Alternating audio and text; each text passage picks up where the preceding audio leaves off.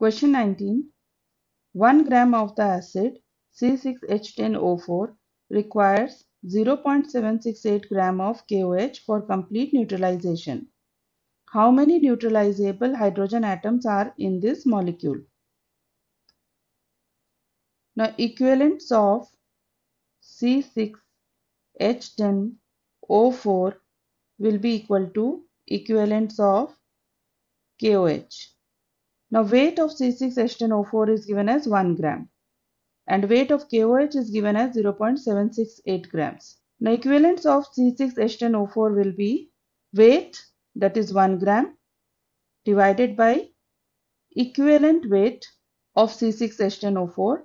Now, equivalent weight of C6H10O4 will be molecular weight of C6H10O4, that is 146, divided by basicity.